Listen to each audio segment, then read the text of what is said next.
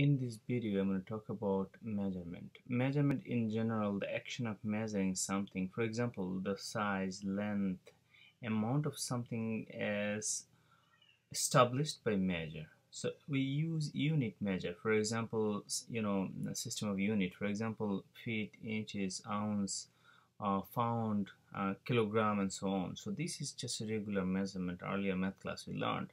But now if you are introductory statistics class, we're gonna learn the measurement a little bit different now. We have 4 basic measurement in introductory statistics class. So the first one is nominal, second one is ordinal, third one is interval, and fourth one is ratio. So these are 4 basic measurement. So what is nominal? Nominal sounds like a name. It just sounds like a name. So for example, any name, your name, my name, country name, city name, you can think of anything like fruit's name, car model name, anything that has a name, level, categories. So that's a nominal. The next one we can think of ordinal, means sounds like order. So this one sounds like order. So highest to the lowest, lowest to the highest, some sort of value involved in it actually. For example, if we talk about a grade level, so if you get 90, you get an A actually. If you get 80, you get a B actually. So this is A and B. Certain score will give you, assign you, or earn you a grade point average. So A and B, you can order it from smallest to largest, largest to smallest. Now, if you can take the difference, then it's not an ordinal. You can order, but remember, when you take the difference, if it is not meaningful, in other words, meaningless, difference is meaningless, that's called ordinal. For example, if we say A minus B, what we are going to get out of A minus B? Nothing, because it's unlike term. We cannot really combine it. So this is like ordinal. So you can order it, but when you subtract this one or that one or this or that, right, you won't get anything meaningful actually. So A minus B is the same as A minus B. Now interval level is the same as ordinal level, but one extra property involved in it actually. So ordinal, you can order it, but when difference is meaningful, then it's called interval. So for example, if you get 90, you have A, but if you talk about grade score, so that's 80, and if you get C, you get a 70. So A 90, B 80, just an example, and C 70. Now you can order it from smallest to largest, largest to smallest, but it's not ordinal. Why it's not ordinal? Because the difference matter is meaningful. So for example, I can say 80, 90 minus 80, that will give you 10, and this is a meaningful. Yeah, that's a meaningful 10. On the other hand, if you look into A minus B, we get A minus B. We are not getting anything else. That's meaningless actually. We cannot subtract here, but over here we can take a difference actually. So it's gonna give us 10. So this is meaningful. So as 90 minus 70, which is 20, or 80 minus 70, which is 10, if it is meaningful, we call it interval. Now someone can get 0. Okay, so of course 90 minus 0, which is also something 90, so that is interval actually. Let's move into ratio. So well, ratio has both properties, ordinal and interval, plus one extra property involved in it, which is a natural 0 starting point. So anything like ratio, if we can go over A over B, anything has a you're comparing two quantities, so ratio A over B. So in this case 0 matters actually. So taxable income and so on actually is going to be a ratio. Okay, so let's actually we have an little bit understanding of 4 measurement. Let's look them more in detail with an example, with more example on it. Okay, so nominal level. So the nominal level of measurement that involve in names, levels, and categories. There is no way to find that the data can be ordered from smallest to largest. So we cannot find data which is smallest and largest, but it's like name, level, and categories.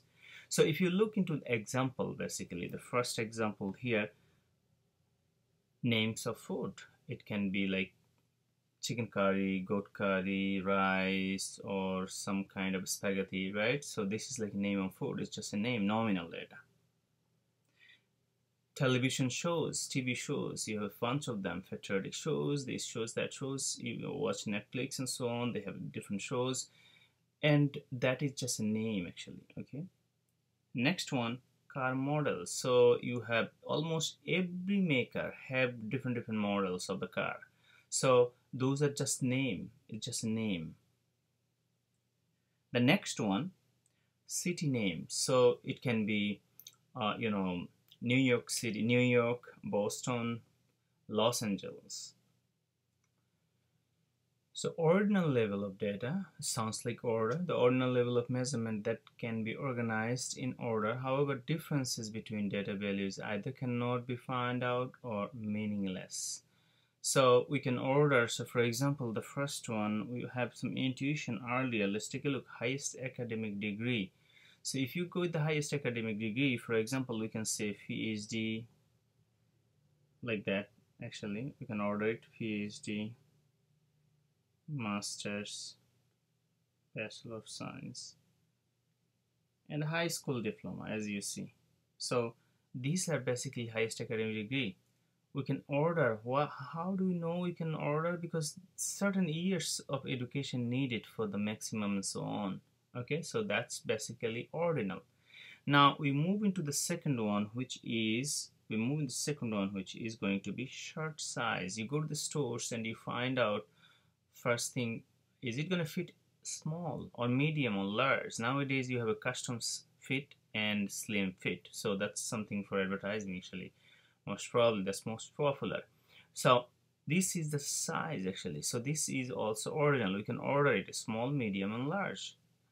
And the next one we can go down here is the grade level. I think we already talked about grade level actually. Okay, so for example, if you have 11th grade, 10th grade, 9th grade, and so on, this is going to be an ordinal level also.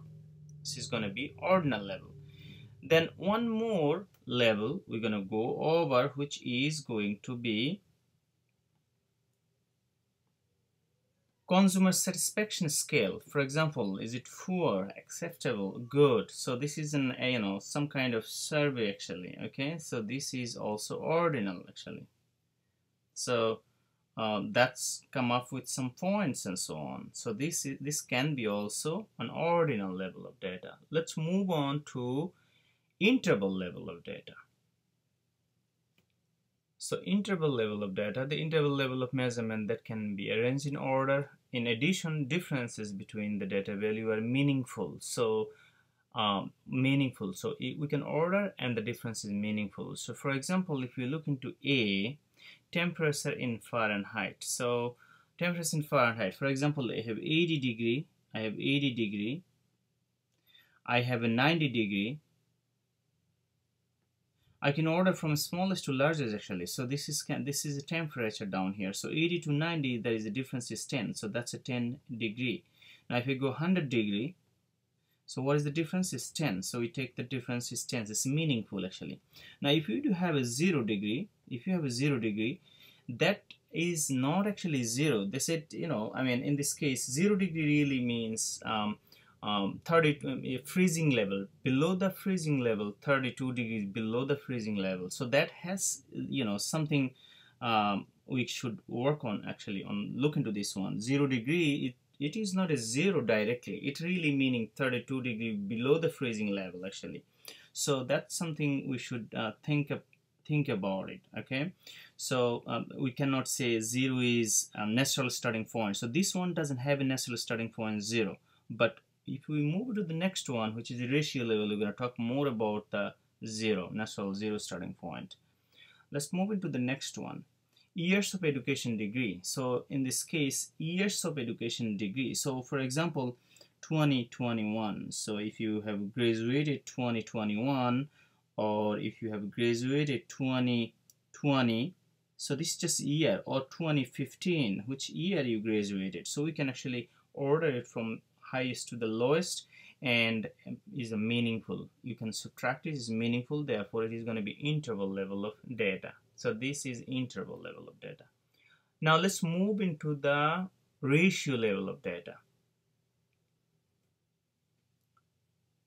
Ratio level measurement that can be arranged in order. In addition, both differences between data value and ratios of data values are meaningful. You can order it.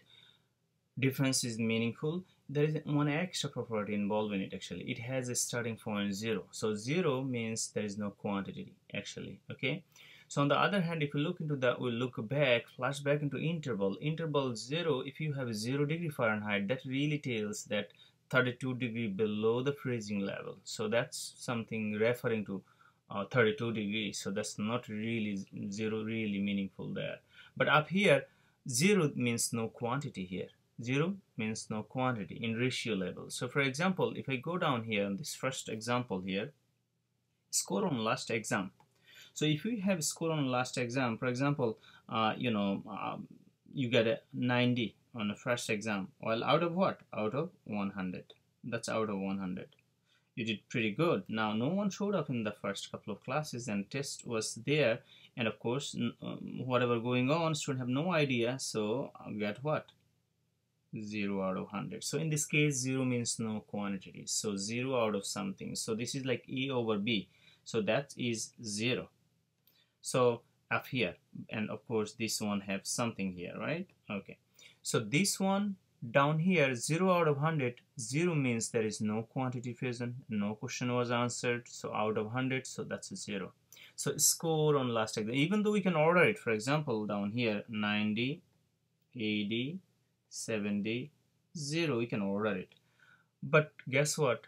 0 really make a big deal here, big deal here. So 0 out of something, we are measuring that out of something actually. So it's a ratio, A over B. So that's actually ratio level. Let's move into the next one here. Age of students. So same thing, age of student is also ratio level. Ratio level is also ratio level. Now we're going to move into the last one here, taxable income. So that is also ratio level. So